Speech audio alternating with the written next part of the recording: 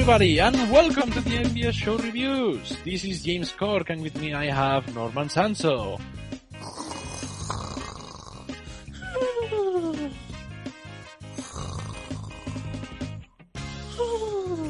Well, looks like we caught Norman in the sleeping time. That happens when you're an old man, I guess. Hopefully our other guest will be more awake, and awesome running reviewer Silver Quill. Welcome to our nightmare, Alice. You know what? I'd rather have you been awake. I'm asleep. I'm kind of scared of you right now. What? Hello, Clarice. Oh, no. Additional movie quote in the creepy voice. And then Inception horn. Oh, wow. Bomb, bomb. Okay. So what happened now? No, Norman, it's okay. Go back to sleep. We don't really need you for this review. Okay. And Say, oh gosh. let's just say James is in an episode of Pants to be Darkened. Yay. Very much so. I hope not. But no, we are not darkening any pants. We are not dreaming. We are not sleeping. We are awake. And we are reviewing episode 13 of season 5. That is overall episode number 104, titled The Princess's Dream of Magic Ship, with story by Jason Thiessen and Jim Miller, and written by Scott Sonneborn.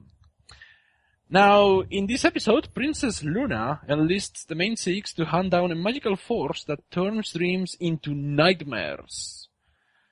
So, well, we haven't done this in a while, so I'm just going to go through the motions and ask you guys, what do you think about this episode in particular? Where do you think this one falls into the episodes that we have so far? Because for now, this is the last episode we have of season 5 until they release it back in September. September 12. Oh gosh, the wait. So, what do you think of this one, Silver? Well, first off, I call false advertising. There were no sheep. They pulled the wool over us. It's the fleecing of the fandom. Well, we should all go to the HX and set it on fire then. They are liars. They should die. Baloney. Oh, wow. Puns all over. Wow. That's right. You heard me. So, in all honesty, speaking as a Luna fanboy, I mean, I love seeing her in an episode always. I'm going to surprise people in that I actually think that this did not do her character a lot of service.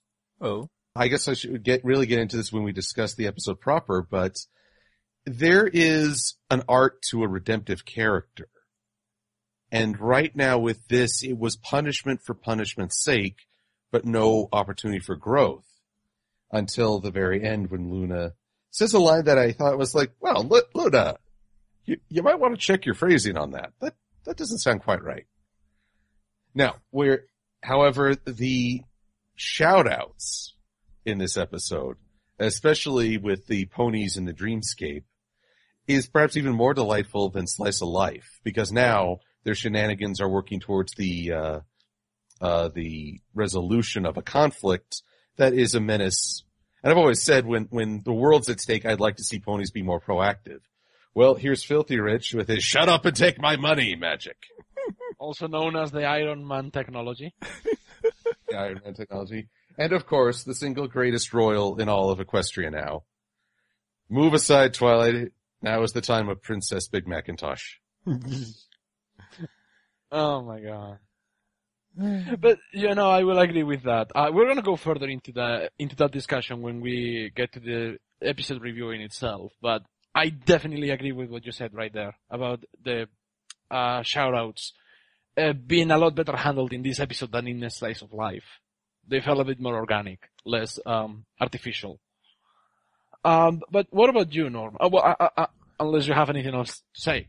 That's it. No, that's as general as I want to get it. We'll save the specifics for when the time comes.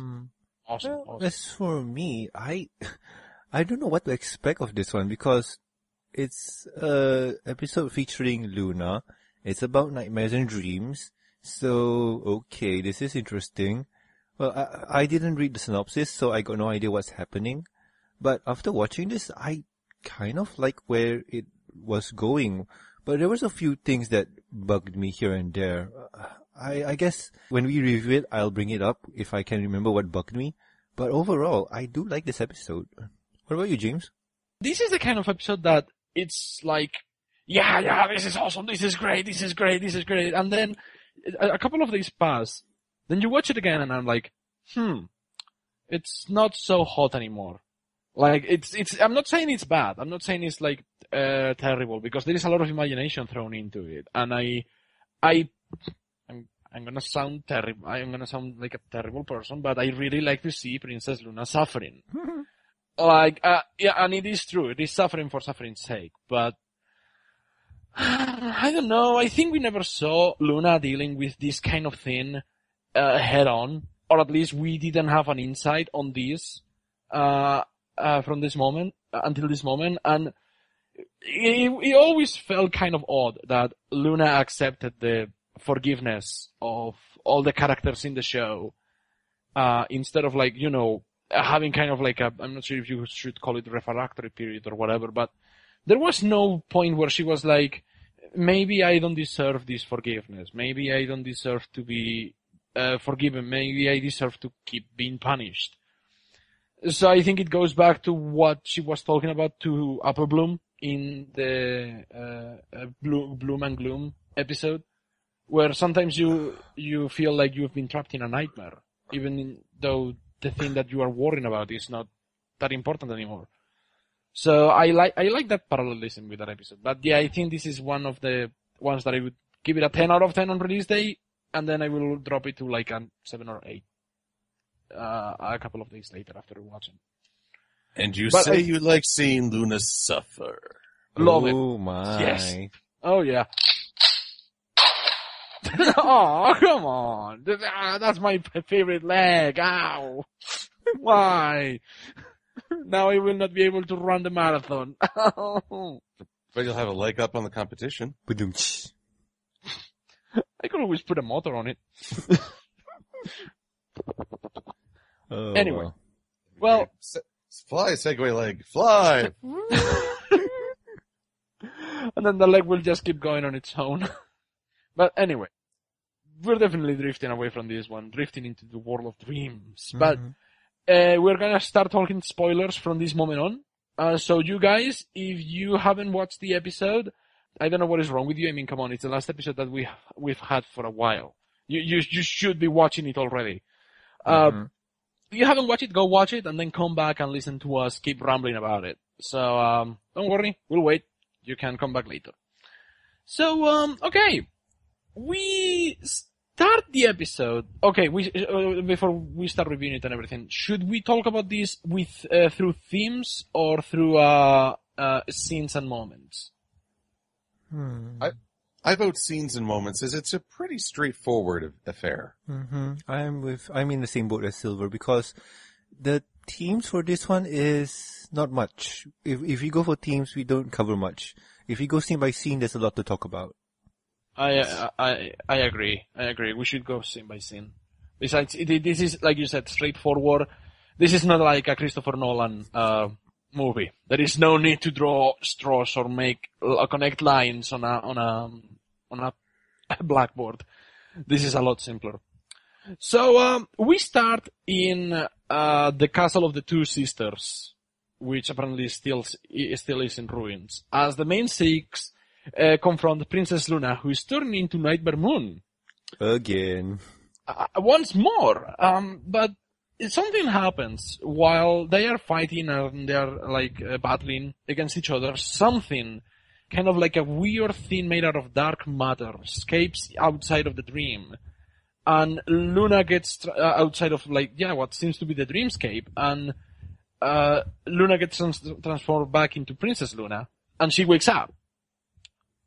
So it's like, why? And she's like, what? My dream had a happy ending? That's not how it's meant to be. I'm not meant to have a happy ending. Something is wrong. Oh, wow.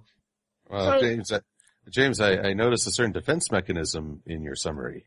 I believe your brain is blocking out a very important facet. No, I didn't go into detail. That's why we're here. Oh, no. So I think it's cognitive dissonance. You don't want to talk about the one thing that this already features a return. Oh, no, I I'm not sure what you're talking about. There is nothing wrong with this scene. I mean, it's not horrible in the Rainbow Power design. There it is. Acknowledge your problem, James. What? No, I have no problem. Shut up. You want to know something? You want to know something fun? I recently went to a Toys R Us and they sold blind bags. Awesome! And I got Rainbow Power Pinkie Pie. Yay! Why? And she looks cool. Confront the rainbow, motherfucker. You know what? I think this is one of the points where after watching the episode, I was like, yeah, this was here. Because after that, you forget completely that the Rainbow Power designs make a comeback. Because everything else in the episode looks so pretty and so gorgeous and so beautiful and it's so imaginative. And then they throw you this right away. This scene here, like the whole scenario, skipping a lot of scenes, whatever, it's Luna appears, the main six confront her, she becomes evil, Nightmare Moon, ha ha ha ha ha ha ha ha. And then the main six says, okay, we got a solution for this. Everybody, power up to Super Saiyan level. Yay! Rainbow powers activate. Now, use the Rainbow Power of Doom to destroy the evil. Apparently, in the scenario here, the main six doesn't win. Like what Luna always dreamt of. They fail and she is stuck in a loop where she is Nightmare Moon forever. But somehow things change. Which of course, that makes things awkward because if you follow that to sort of its extreme conclusion, Luna has dreamt of killing the main six almost every night. Mm-hmm. And I just like, wow, that's dark. But when this scene started unfolding, Luna's becoming Nightmare Moon again, Rainbow powers activate. I thought to myself, oh God, I'm in a fanfic. Which one? The one that basically repackages show elements and tries to present it as its own. You know, the thing is that when it comes to the, you're right. It kind of feels like a fanfic, but I think that's kind of like what we should have been expecting. Because, I mean, this is the first time we have had a full-on focus episode on Princess Luna since perhaps Luna Eclipse. Like, this episode is pretty much all about her mistake, her trying to fix it, her confronting it, getting the help of the main six and then the rest of the town. Like, when you think about it, any fanfic that focuses on Princess Luna has her as this, torture, kind of like redemptive, I'm so dark and you don't know it kind of character. The Luna in the show is not like that. Perhaps this is kind of, until now, but I mean, I don't know. I kind of approve it because, yeah, okay, she can be fun-loving, like doing stuff, funny things and all that, and attending parties, and arguing with her sister over the presents. But she could also have a dark side. Well, we're not quite at the point to talk about Luna and the Tentibus. Not yet. But just that open is like, oh, it's rainbow power. I'm used to it now, but that doesn't mean I like it.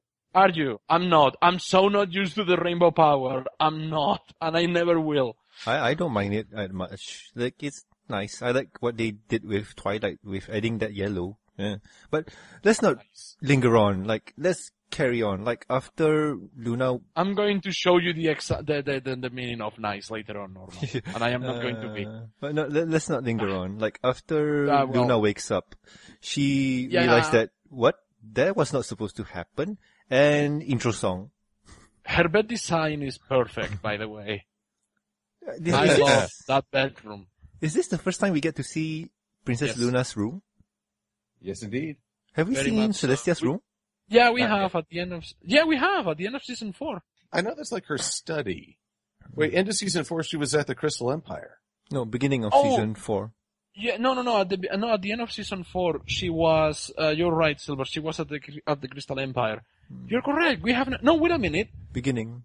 Don't we count anytime Twilight was sending Celestia a letter in season 1? Guys. There was in the end of season 4 where, or was it beginning of season 5? I forgot. But there was the roots or whatever, the Everfree Forest that tangled and kind of kidnapped them.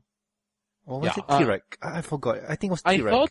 I thought the room where Celestia and Twilight are is the same room that Twilight is in the Princess Spike episode? I don't think so. We are discussing bedrooms now. Can we talk about Luna having a weird-looking clock next to her bed? All I want to say is that I believe that was the room Twilight was staying in during her time in Canterlot. Well, the library that she used to live in was gathering dust. Yeah, that got awkward. I need to bring up something. Like, it's nitpicking, but Luna sleeps with her horseshoes and tiara and whatever her crest is on. And this bothers me. Like, I wanted to bring this up when we were reviewing the T-Rex episode. And just looking at this, like, Luna, why are you not taking off your horseshoes? And why do you have slippers there, and you're wearing slippers. So it's like, yo dog, I heard you like slippers, so I give you slippers on your slippers. Well, I'm sorry to break this to you, Norm, but you've discovered a very horrible truth. The princesses aren't wearing jewelry. They've actually got very uniquely shorn fetlocks. And there's a metallic surface beneath their coats. They are the iron ponies. Da da da da da. Da da da da da. I accept this headcanon. Yeah, it's always weird to see them sleeping in their finery. Yeah. And you're right, adding slippers just makes it weirder. Yeah, it's cute, but like the slippers thing, like the whole thing, if they took it off, makes more sense, but nitpicking. Anyway, but Lou's like, I can't have a happy end to a dream. That's just... My dream is not meant to end happy. I'm Batman. I need to suffer. My parents are dead. Anyway. So, after that scene, we cut to Carousel Boutique, where we see the main six are taking care of their pets. And whoop-de-doo, lo and behold, look who's there with Rainbow Dash. Yay, it's Tank. Woohoo! I actually predicted we'd see him before the season was half done, and whoo! Nearly didn't make that bet. But you made it. I'm sorry. Will live. Tank will live. And also I have to say I'm very happy to see that Aloysius is also there too. Like, after the library blew up into smithereens, even though Aloysius flew away, yeah, I was kind of worried that he might not make it.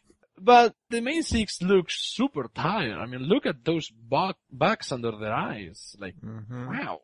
They haven't been sleeping very well lately. And that's because they had a shared nightmare. They were all dreaming about the same thing. A terrible creature made out of black mass or something. Well, the main six here, as cute as the time of taking care of their pets and grooming them, they are clearly tired. And it seems that, a shared dream calls for help from Luna. Spike sends the message, and they got the answer ASAP. Wow. It's even better than Twitter. I know. Super soy this. I know. And weird to see Princess Luna in the middle of the day, by the way. True. You can count the times you have seen Luna in plain daylight, with the fingers on one hand. Twice. I don't know. Actually, I kind of view it as 50-50 at this point. Let's see here. Start of the Crystal Empire. End of the Crystal Empire. That's two. Let's see here. Helping Sweetie Belle and For Whom the Sweetie Belle Toils. Three. Twilight's Kingdom. 4. Princess Twilight. 5. Let's see here. Princess Twilight? Yeah, she was there with Twilight. Well, she was helping set the sun, but also, Magical Mystery Cure. There we go. There's the one I'm thinking. 4. Cantaloupe Wedding. Oh, right. Well, there she showed up in the evening. Yeah, she showed up when it was... Oh yeah, that's the coronation, sorry. And this one. So, 7. Wow. That's a lot. Okay, I was expecting less. They've been very brief appearances is the thing. Anything True. truly substantial is at night. Now, but Luna, this is where I guess I want to talk about the Tentibus. Which, by the way, does anyone know the Greek story of Tentibus? No, I'm lost. No, I didn't. If you do, please illustrate us, because I would like to know more about this. Tentibus is one freaky deaky guy. Oh. He He is a symbol for eternal punishment.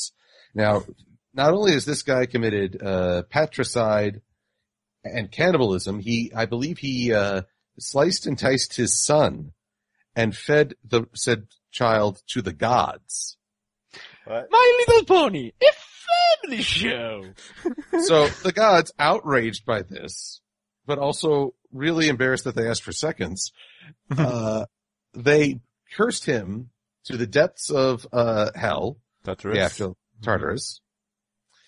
He is eternally punished so that when he is thirsty, he'll reach for clear water, but it will always sink out of his reach. When he is hungry, he will reach for an apple, but it will always rise out of his grasp.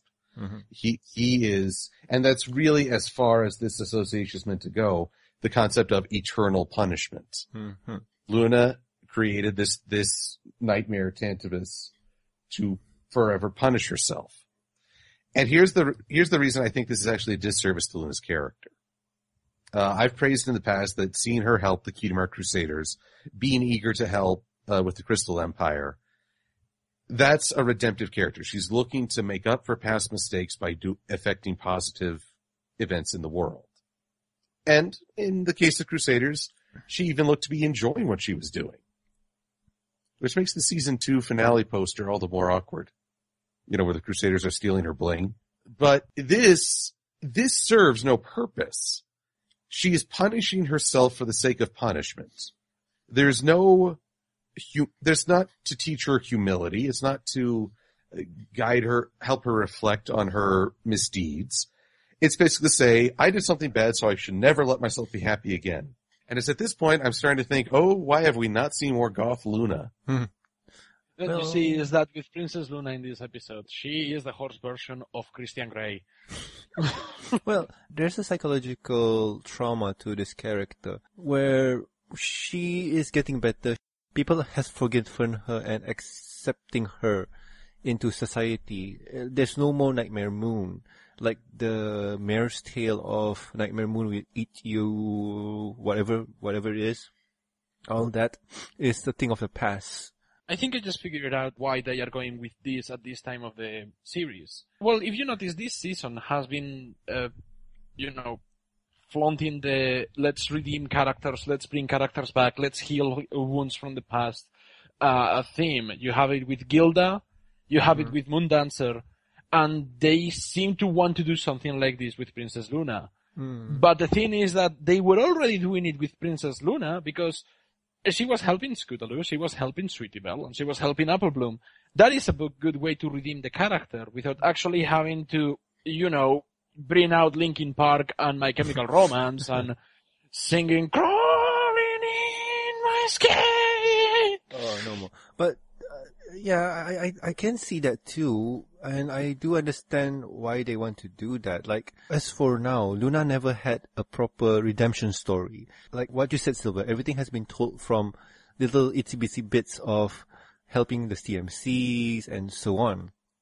But with this one, I'm thinking that even with all that under her belt, she still couldn't accept the fact that people are accepting of her and willing to forgive her. Like, she doesn't feel that she is worth forgiving, and she set the Tantabus as something to haunt her dreams as punishment. But that doesn't really advance her character. It just sort of keeps her in that lock mindset of no advancement. Oh, I'm forever punished. Well, and it also reflects poorly on Celestia. People have argued against my assumption that it's been 1 year since the series premiere, in the show context. And fair enough, different perspectives on that. But I think we can all agree it's been at least a year. I can agree with you that, like, after this episode, probably 2. Maybe. Not sure. You know what? I always supported your perspective on the whole it's been a year. The thing is that we know days of the week, we don't know months or how much seasons last. No. But we know that they have autumn, they have spring, they have winter, and they have summer. We know that because of the details that they have. But we don't know if a year is 12 months or 24 months or 36 months. We don't know that. It could very well be a year. We just don't know how long this year is. This is a funny topic because we keep on we keep on talking about this topic on and on. If I remember right, we talked about this in the last review we did. I think that was what was that review again? We were talking about the episode Mending Fences. Yeah. So yeah, like oh wow. So here I am taking us down familiar territory. But my thing is, was Celestia aware that Luna was doing this to herself, this eternal punishment? And if she didn't know, then she's not paying attention to her sister's mental well-being, which is kind of how we bound up in this mess, part of it at least. And then if she did know, she's been allowing this to happen. Either way, this reflects kind of poorly on Celestia. By implication, yes, it does reflect poorly on Celestia, by implication. But then again, you really don't know what people do behind closed doors, let alone behind a dream. Mm-hmm. Like, you really don't know what they are doing or what they are thinking. And True. if the person is an introvert, you know it even less, because they are not very likely to actually share this with you, because they might feel I'm talking from personal experience right now, but if I am going through something bad or something terrible, I don't feel comfortable flaunting it or telling it to anybody. Mm-hmm. I will very much just keep it to myself, because I will be embarrassed to talk about it. So yeah, I think I know where you're coming from, Silver, but I'm not sure if we can blame Celestia completely on what Luna is doing to herself. This is a situation where Luna is doing this to herself, and if she doesn't say it, Celestia's never going to know, because this is something personal. I can just imagine when she's with Celestia, she's putting up a mask and talking about like happy things, like whatever conversation they might have. But in private quarters, she is sad, and this is affecting her really bad. I can roll with the idea that Luna's been putting on a mask. Goodness knows we all put on masks to meet people. But some of us literally. So it's But Celestia also has been shown as a very sharp character, one who can see past the fronts ponies, and people love to say, "Oh, she knew about the Paris Sprites and she just gave Twilight an easy out," or some such. So this is a blemish on her insightful nature. Luna's perhaps the one blind spot she suffers, and I find that unfortunate. But also, it's just a sense of, wow, even when someone she loves is in a tight spot, Celestia doesn't get to be in the episode. Yeah. No, I'm thinking that even with how much insight Celestia has, I think this comes down to Celestia either not noticing it or just is oblivious to the whole thing. But anyway, let's move on. Yes, we have Luna arriving to Carousel Boutique. I always keep calling. Anytime that I see a house, I call it Warpif Corner. What the hell? Oh my! So James, you want to come to my Carousel Boutique? Not really. Oh, and the slash fiction begins. Norman is ex James Corck. Good grief. No, thank you. Too old for my taste. So Luna recruits the main six to ask her for help, because if the Tantabus ends up escaping the dream world, it's going to end up spreading all over Equestria, could sink it into an eternal nightmare. So the way that they decide to tackle on this one is to put all of the main six in bed and get them to sleep, while keeping Spike awake and checking them, making sure that nothing goes wrong. Mm-hmm. And Luna making a shared dream kind of situation where she jumps from dream to dream, trying to attract the Tantabus in order to keep it under control. And I have to say, detail regarding the color scheme on this scene in particular, I think we found out a way that the castle can look good with the rest of Ponyville. That is at night. Because if you see the colors of the houses, they're like purple, violets, and blues with yellow windows. That's more or less what the castle goes for when it comes to that. Have you guys noticed that? Like, I'm seeing it on the wiki, and I'm seeing this screenshot of the castle at night with the town around it, and I'm like, that actually looks. It works color scheme wise, I think. It does. It blends more. But then we have to make, there are two observations for that. One, we can never see Ponyville in the day again. And two, do you see how many lights are on in that castle? They're all in one room. Her power bill, Princess Twilight, is not environmentally friendly. I want to see the greenhouse footprint of that castle. Oh my. Al Gore is very cross at you, young lady. Constant CO2 emissions. We are killing all of the tuna in that fountain behind the castle. Oh god. Oh no. Oh no. It's very costly to make that castle glow. You see, you just have to keep putting AA batteries inside it over and over again. Oh. This is why I want Twitter mites as part of the real world. True. Either that or capture Diamond Tiara to keep her running on a hamster wheel that keeps charging the generator. And we're dark. Yep. So we go to Twilight's bedroom. What seems to be Twilight's bedroom at least, because it's like, seems like it. And she has a telescope on there. Maybe one of the ones that survived the whole exploding library incident. And the main six get in bed while Luna connects through them with that magic sharing spell. And may I say for a moment, my fanfic is canon now. Thank you. That Pinky and Applejack share a bed? What? No, not that. Is that, believe it or not, back in 2011, before I even got hardcore into the Brony fandom and everything, I wrote a fanfic that was a literal crossover of MLP with Inception. And I am so happy that more or less what happens here is what happens in that fanfic. Boo. What? But then there's also, before we get into the dreams themselves, there's Spike saying, no pony can resist the Tandemist. Well, I'm no pony. True. And he's like so eager. It's like, oh, Spike, you're being helpful. You're putting forth your best effort to help. You're not going to get to do anything, are you? He's standing watch, but he doesn't get to do anything in the waking world. Yeah. Except maybe watch Rarity while she sleeps. Oh wow. But one thing I need to mention, this is the second time where pulling Luna's mane is a way to attract her attention. It's like, ringing a bell. You just have to pull up Princess's mane and then she makes an adorable O face. Seriously, whenever they pull Luna's mane, she looks so cute. Oh god. Look at that. He's adorable. Sorry. I'm a worse Luna fanboy than you, so if that is even possible. I challenge you, sir. I take my Luna fanboyism. I have so many things. I will fight you with my Luna plushie. Tetra Pony beats you all. Oh my god. Yes, he does. But anyway.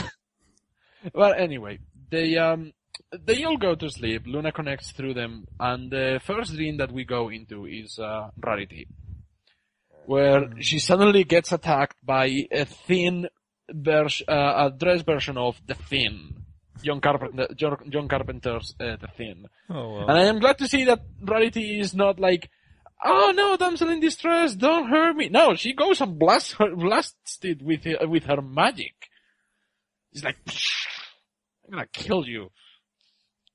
They're like, good. My wife has been a badass. I mean, no, Rarity's been a badass. She's not my wife. But this is something interesting where a person's dream is an insight to their subconscious. It's into their psyche.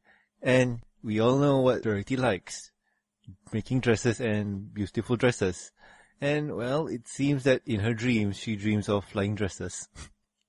Yeah, I will say half the main six, their dreams really don't add anything to their characters. They're just like, yeah, that's kind of what I expected. Yeah. I mean, like, it's a dream. Like, I don't expect anything awesome or new or different. I'm not expecting any slash fix. So, yeah, this is normal. This is normal, but man, wait till we get to Fluttershy's fan. Oh, yeah. The Fluttershy one is amazing. So let's go with Pinkie Pie next.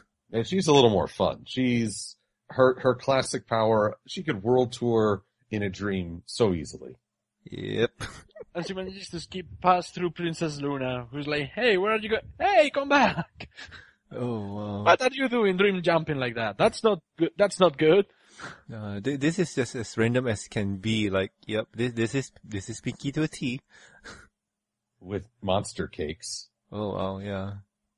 Not even that scares her. Like, jumping from location to location, and Luna trying to catch up with Tentibus, and somehow ending up in the Crystal Empire? What I find funny is that Spike's statue makes another debut. Yeah, true. You can never have enough mileage out of that statue. It costed a lot of Photoshop hours to build that thing, don't you know that? Oh, I mean Adobe Flash. I just keep expecting a Crystal Pony in the background to be waving, "We're still relevant!" Oh, yeah, so true. We're still here, buy our toys, we have 50% discount on the Hasbro store. And here I am off on the side going, "Why do you exist? Why are you even there? What's your purpose? So we can have a very kick-ass comic coming up in a couple of weeks." Yeah. Well, coming up next is ice cream. A very small ice cream, yet big at the same time. Anybody in Ponyville wants to share? I don't want an ice cream. But no, let's talk about Fluttershy's dream, because And now it's weird. yeah, it's nice to be the pet sometimes. But you have Discord for that, you know that, right, Fluttershy? That's such strict territory. But no, this is the part where I can see this happening because Fluttershy takes care of the pets and she takes good care of them, and sometimes she wants to be pampered. And, well, this is one of those dreams where I can see this happen. Maybe this is why she likes to go to the spa visits with Rarity. True. She likes to have someone dote on her a little. Mm-hmm. But I see this caption on the My Little Pony wiki with Angel brushing her hair. This is why Angel deserves forgiveness. No, he doesn't. This is a dream, not real. Yes, this is a dreamscape. You're real, Angel. Where is your angel bunny now? Oh, he is in a couple of seconds, because then he turns into a monster and you're like, that's the angel we all know and love. He's an absolute... That's not a word. That's not a word. He's a little... That's not a word. Anyway. I will say he's actually being honest in this representation. True. Yeah, true. yeah, he is. Angel, more like the devil. He's the devil. He's like a Final Fantasy summon. He's like an eidolon. That's what he's like. The devil. Don't let Spoonie hear you. Betrayal! Betrayal! Betrayal! Betrayed me! It seems that while Luna leaves Fluttershy to fend off for herself, we go to Applejack's dream now. Which, good Lord, that didn't last long. Poor Applejack. This is the one time she could have been more than just talking about apples. What do? It's the giant apple that was from an actual episode. She likes apples so much, she just keeps dreaming of apples. Yeah, and apple accessories. Yeah, I guess this is the part of the episode where you're like, yeah, it is clear they are adding nothing new to the characters. Except Fluttershy. Mm-hmm. I will say that Rainbow Dash actually is a lot of fun. I think that's the best dream of all. But before we continue on with this, I want to ask, who was surprised with this segment here where Luna comes in, we see Rainbow Dash fighting with changelings. Was anybody surprised with this being her real dream instead of a nightmare? I was happy. I was not surprised that Rainbow would dream of action and adventure and a little bit of violence. Yeah, not surprised at all. Not surprised, but still delighted to see. It's like, okay, here we go. This is one of the best dream sequences. Yeah. This and Fluttershy are probably the two biggest impacts. Mm-hmm. Agreed, absolutely agreed. But this one in particular, because it's so in character with Rainbow Dash. It's so cool. It's like, yeah, I'm being badass, I'm being awesome. Then cut to a segment that belongs on Barney the Dinosaur. Oh God. Actually, it's kind of funny. This episode prepared me for Dragon Ball Rebirth of F. Really? Okay, this happens at the very beginning of the movie, so I don't consider it a spoiler. I really don't. Do you want to know the eternal punishment that Frieza was sentenced to for all his heinous acts and his destructive? He is sealed in a cocoon and dangled from a tree in a land very similar to what we see here. And you just see him, cocooned, face sticking out of the cocoon, glaring at the world with gritted teeth, hating everything. An eternity of this dream. Rainbow Dash knows not how lucky she is. She only has to put up with this for a night. Oh, wow, I remember that scene. Oh God. Okay, that is pretty funny. I was wondering how you could relate to that. I saw that scene and thought, My Little Pony and Dragon Ball. If Tyrek hadn't caused the bridge already, there you go. Nice. And on to our last pony. Twilight Dreams of Books. Oh, what a shock. No, that's not new. Although, you know what? The surest way for this to live in infamy is if Twilight was surrounded by Flash sentries. I know! Yes. That would have been best. Oh, wow. You know what could have made this... Okay, I do understand why they don't want to do it, but you know what could have made this awesome? If Twilight was dreaming about having a date or being on a beach with Flash, just hanging out and almost kissy face, and Luna just comes in. You know, it would have pissed off so many fans, but I know. It would have been a lot of people angry, but it's like, that would be on the jokey side of things. If you realize all of the segments, all of the dream segments have a comedic, kind of like impact when, yeah, okay, it's a kid show, you need to keep it funny and all that, but they could have done something a bit more, dramatic with it. Like, I don't know, wouldn't it be really interesting to see, the Tantabur suddenly turning one of the books into Tyrek, or turning him into, Queen Chrysalis?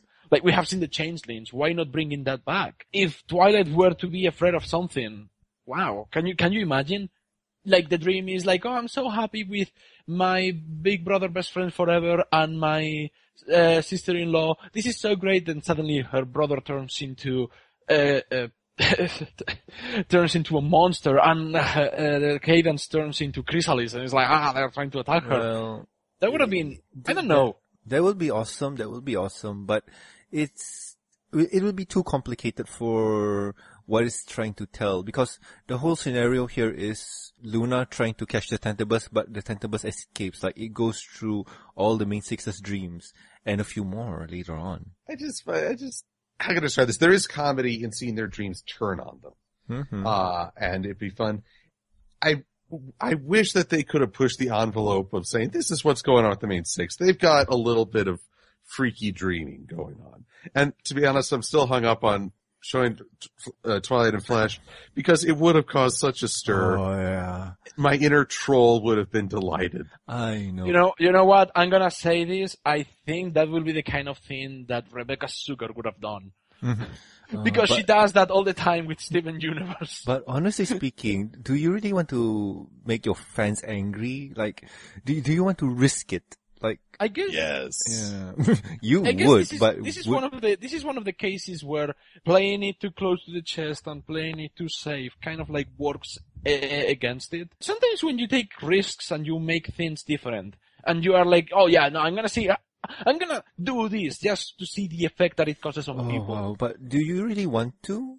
Dude, I am going to do that with Movies Late in a couple of weeks, and it's going to be carnage. I cannot wait for it. No, but here's the thing, like, we do want some dreams to happen. A good example here is just Twilight and Flash. We just want that dream sequence to happen. Like, that would be so amazing, that would be so funny, that would be just the reaction from the fan would be so good. But the problem is, do you want to have some random soccer mom emailing Hasbro to just say some things that might, in the long run, affect the show and hurt the show? We've been there before and the show's still here, so. Yeah, but still, like, the last time that happened, they censored Derpy. I'm not asking that Twilight and Flash have, a romantic, I know. On It's the just in beach the dream scene. sequence. It's just in the dream sequence, but. Even just share a dinner or something. I just would want to see the fandom explode in outrage. I know, I too want that, but I can see why they don't. Some I can see why they in don't. this podcast want to see the world. Here's the thing. It's just, people take it so seriously. Okay, slight diversion, but I did a Flash Sentry video. Yes. It's my most watched video. I don't know if people just rewatch it a lot. And it's the one that gets some very polar reactions because some folks really hate Flash. Some folks really want to defend him. Mm-hmm. And it's just fascinating to see. And yes, I'm trollish in that I'd want to see this strong reaction from people. I know. I'm with you here, Silver. I am with you. But I am also playing devil's advocate where Holy cow! It's like the most popular by like 1 million. My God! Yeah, I don't understand. I don't consider it my funniest. Yeah. I think it's because it's the first time that they explicitly introduced a long-lasting romantic relationship in the show with one of the main character in the series, no less. Yeah. And people got very angry, very adamant against Flash Sentry, and people got very forward, very defensive of Flash Sentry. Yeah. There is no middle point. Either you hate the guy or you like the guy. I like Flash Sentry. I'm okay with the guy. Like, not enough to actually, would you stop abusing Flash Sentry? This is not good. well, back to what I was saying. Like, I'm playing devil's advocate here, where I'm looking at both grounds, and I can understand why people are hating on Flash for reasons. Some of them are good, some of them are not. But I'm not going to dwell on it because Rainbow Dash has a cute face. Yes, the cute face ends all arguments. Yes, No. like, look at that face. Not just cute face. I mean, I have that GIF on my tabs on Firefox. I have had that GIF ever since the episode came out. It's like her rocking back and forth, hugging her knees, going, "No, not again, not again, not again. I don't want that. Never sleep. I went to their people once, and I can never forget what I saw. I don't want it. I don't want it." I have seen Frieza's hell. Nothing in life can scare me. Wow. Oh, Lord. Anyway, so now we get into the massive shared dream, the group sleep. Yeah, that is not just the main six, but the entirety of Ponyville joins in on How did that happen? because Princess Luna is super powerful. The other reason why is because Luna explained the situation where each of the main six did not dream of anyone in their dreams. Pinkie Pie, on the other hand, dreamt the whole town of Ponyville, and they are now infected with the Tedibus. Yes, off screen to Punch to say, "Hey, do you guys want a taste?" Yep. So now everyone's in danger, but let us once again pause to admire the friendship between Lyra and Sweetie Drops. Oh, We're going there? This comes right after the debut of the Equestria Girls short, friendship game short, where I joined with my violet-skinned brother in saying, that went to Weirdsville very quick. Oh. I absolutely adore this moment. It's like, they are so cute. They are so happy. Look at that. Silva, are you talking about the Equestria Girls short? Yeah. Did you watch it in English or Spanish? In both. Oh. Hablo solo un poco español, y mi español es muy mal, pero este es loco. It's still better than some of what I heard, actually. See. Okay, because I only saw it in Spanish, but yeah. Okay. Your Spanish is alright. But this is Lyra and Sweetie Drop's thing now. Uh-huh. Slice of Life was Pandora's box. It opened up several characters to a more consistent appearance, maybe not role, but appearances. And now I think the show's going to milk these two in their friendship for all it's worth. But look at that! They are so cute! They are, it doesn't matter if they are fused together, like, fusion! It doesn't matter if they are fused together, they are hugging each other. Like, Well, this is so adorable! Look at that. Well, here comes where Princess Luna joins every pony in Ponyville's dreams together. And we get, we get this strange dream where a giant derpy's here. We got Cat Dog Lyra Bonbon.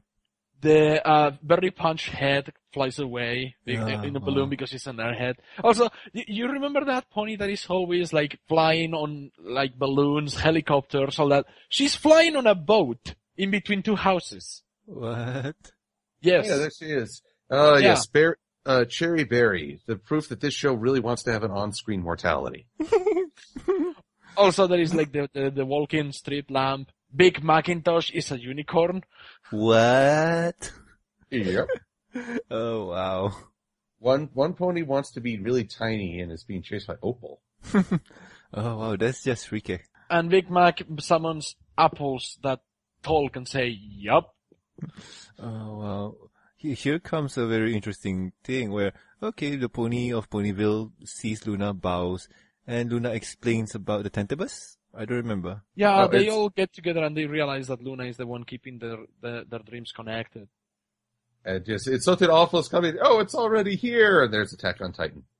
Da, da, da, da, da, da, da, da, da. And so begins the shout-outs. Oh, yes. I mean, there's great heroism on all sides from, well, our heroines, including the return of the ever popular Flutterbat. Yes. Flutterbat makes a comeback, but it's not just on the side of the main six saving the town. I mean, everyone joins in, and out of all the ponies, Filthy Rich. Who would have thought that Filthy Rich actually had the courage of a superhero? Mm-hmm. I was so happy to actually see that.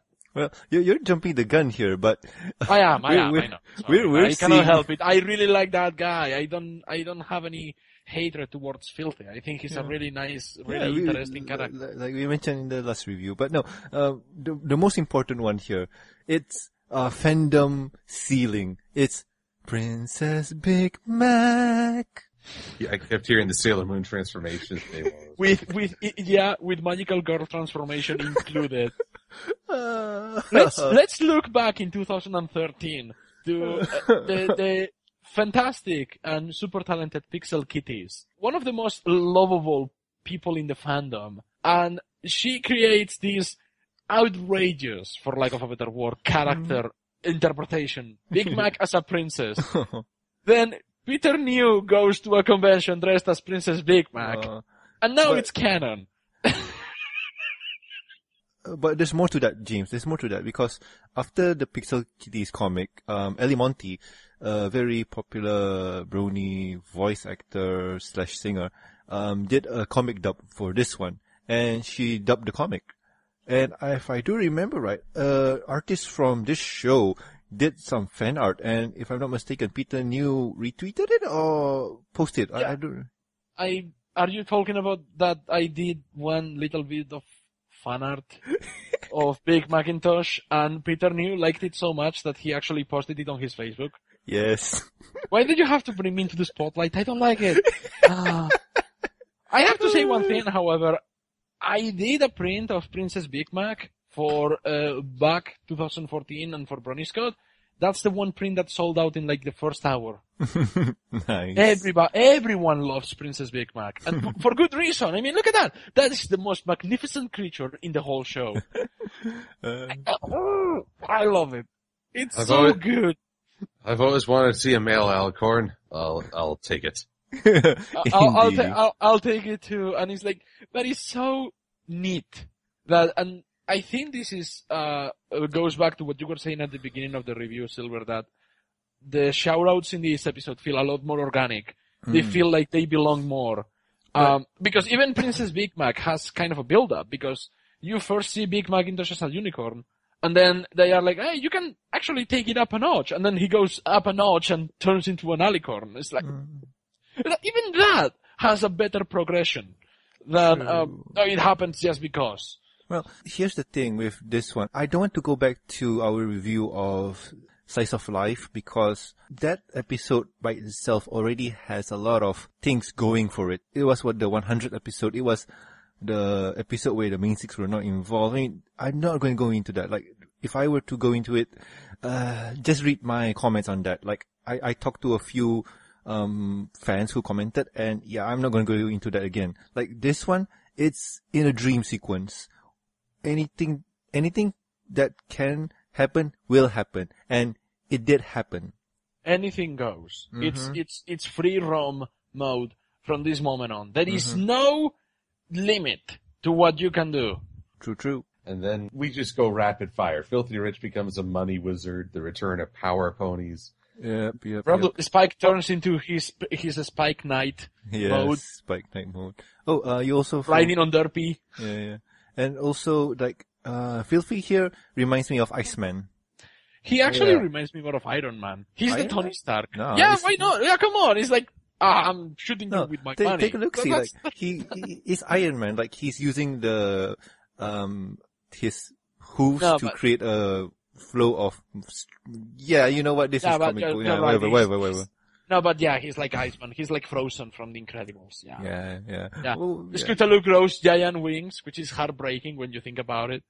But in your dreams is where you can explore everything. And hey, she's getting Rainbow's respect in reality. Mm-hmm. Twilight summons her library back into life. Oh, yes. What, How too many? soon? Oh, wow. But that was neat. It's like, for a glimpse, for a brief moment, we get to see that that beautiful treehouse. It's good to have it back for just like a smidge of second. Also, Only in your dreams. Applejack likes to wear her cowboy hat when she's a power pony. Yeah. I approve. Although, if they really wanted to break people's hearts, the Tandibus could have crushed the library again. And Twilight could just be there like, oh, come on! Can you imagine? That would be great. Oh, why didn't they do that? They should have done that. Okay, couple destroying the library again with a Flash Sentry dream, and the fandom just ignites. Oh, wow. Wow, I am really loving these doomsday scenarios right now. You're sitting from your tower going, dance, puppets, dance. Feed me your rage. Does becoming president of Hasbro work like becoming president of the United States, or do you actually have to work for it? Because if it is like that, well, I'm willing to help you get to become president of Hasbro. But with our valiant effort from our heroes, it doesn't seem to work. The Tantibus is getting stronger each minute. And the problem seems to come from Luna herself, because she's not forgiving herself. And wow, this is something deep. Actually, we kind of glossed over a very questionable line from Luna earlier. What was that? I think just before she creates this Gestalt dream, she says, I will do anything to atone for my mistakes, even accepting your help. Like, well, I'm glad you hold these ponies in such high regard, Luna.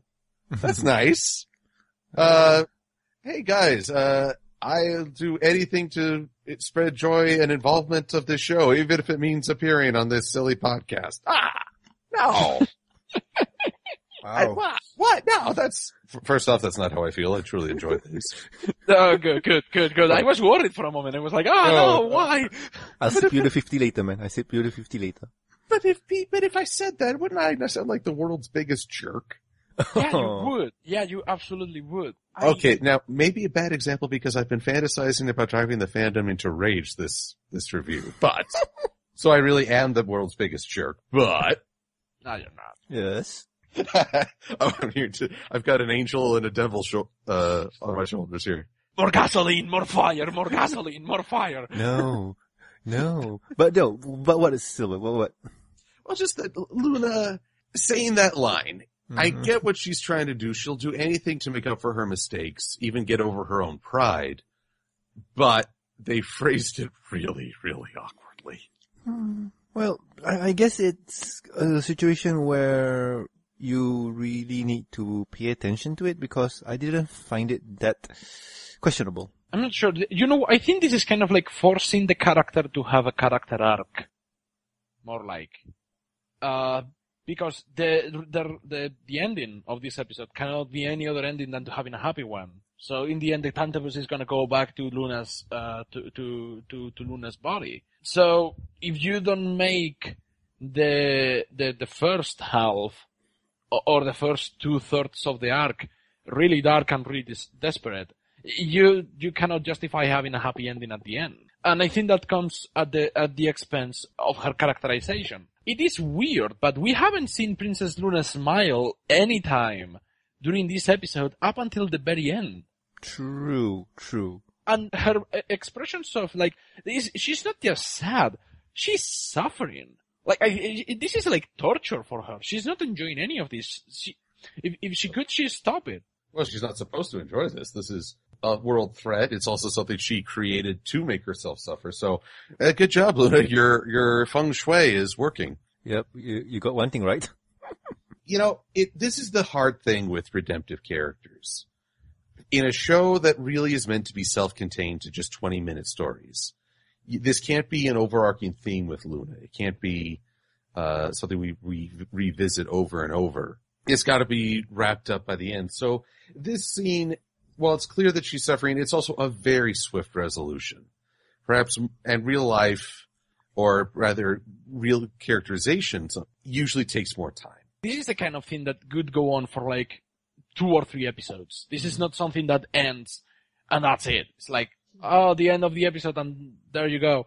I think this is again DHX, and the guys working on the show being commanded by Hasbro. You need to make every episode self-contained so we can have reruns. I think the guys that work on the show, they should try to make a point and say, hey, look, Hasbro, guys, come here. There is this TV channel called Cartoon Network. They do reruns all the time, and they don't limit the writers to the, self-contained episodes.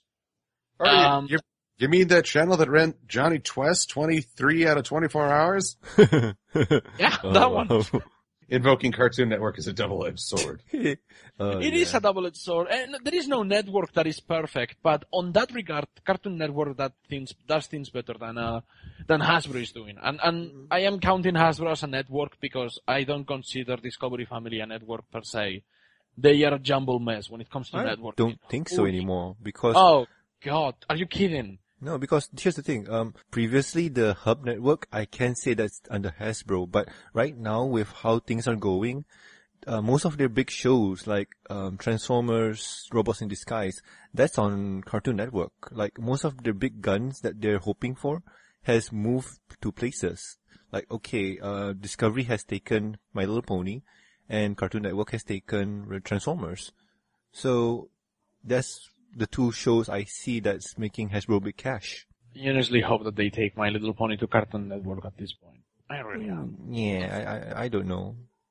Either way, let us continue on, for there is plenty to speak of, although we're kind of at the end.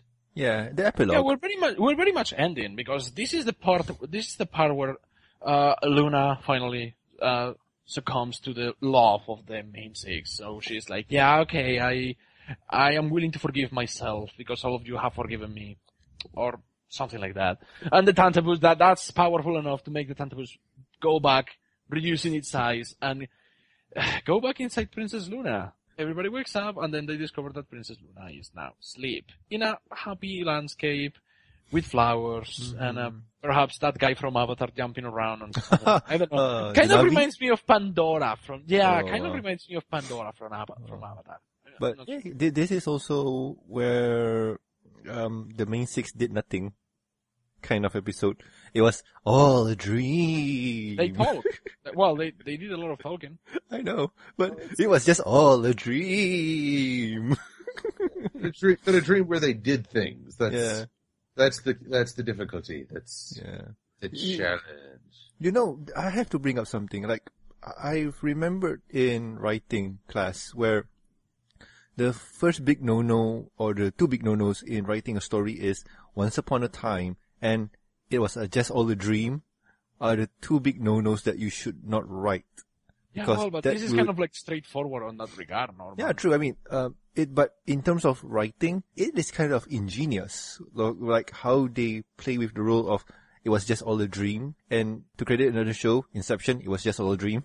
That was good too. But it wasn't. Or was it? But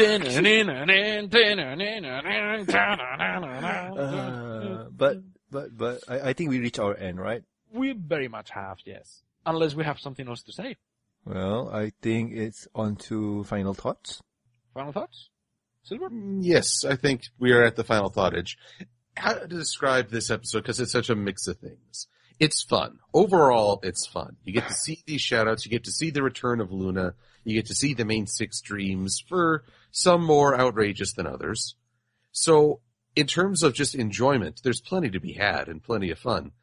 In terms of characterization, I'm not sure. I wish that this had come up earlier in Luna's stories, that maybe this could have been a season 3 episode. Earlier on seems like a better chance for Luna to open herself up to forgiveness. Having seen this after her assistance to the Crusaders, I'm like, this actually feels like a regression in her development. So, give and take, basically. So, I consider it an enjoyable episode. I won't say it's the best. It's not the standout of season 5 in my view. I will say that in terms of integrating fan shout-outs and fandom ideas, I think it did it more organically than Slice of Life. And that's really all I got to say. I enjoyed the episode. The episode is one of those episodes where I don't mind rewatching again because it has a few elements that I like where, okay, A, you got Luna, B, it's a funny story here and there, and it has some good scenes in it, like the whole Rainbow Dash dream sequence, after the dream sequence, the Princess Breakmack sequence, like everything in here, like what Silver said, I do agree. The characterization of some of the characters did not progress, but hey, it didn't hurt the show in terms of this was supposed to happen and here's how it was done.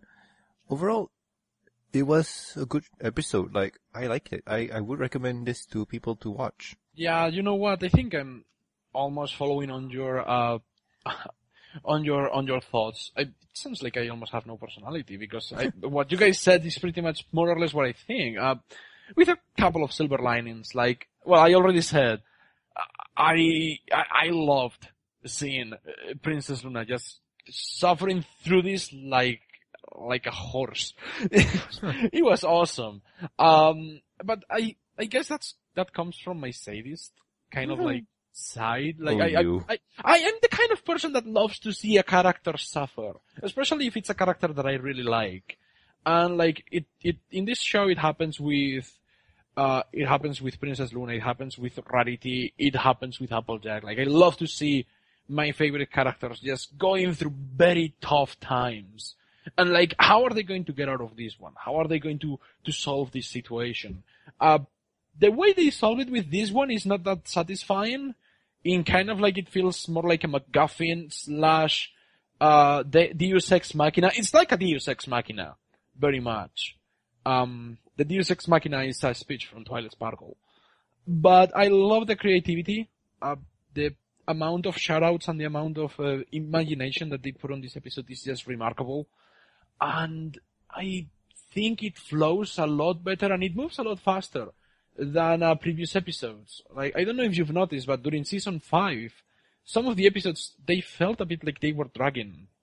I'm talking about Party Pooped, I'm talking about the Lost Treasure of Griffonstone. Despite how much I like those episodes, I always felt like they were longer than they were. And this one kind of like flew by.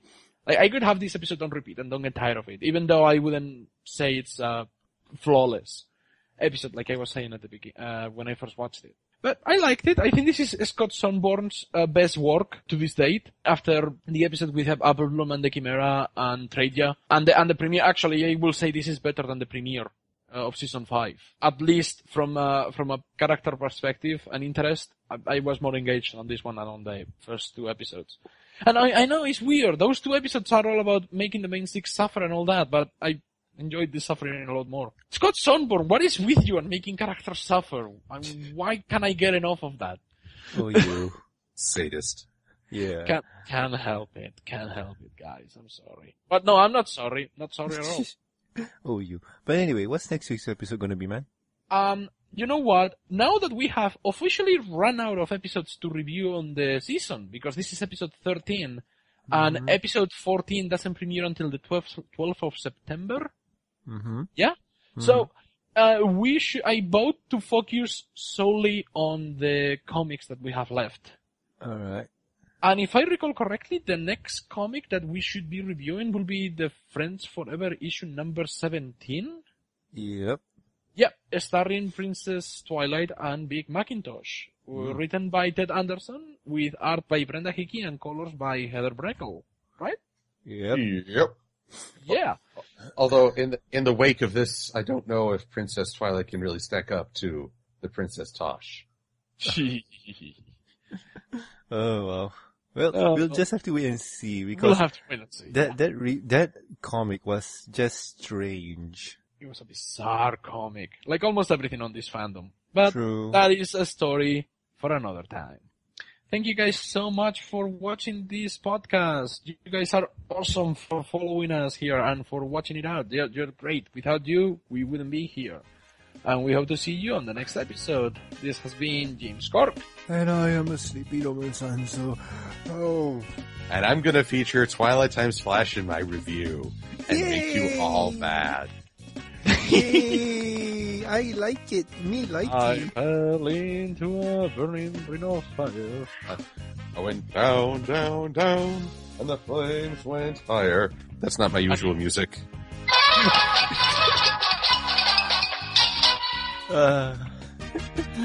Have a good one, everybody. Bye-bye. Bye-bye. Adios.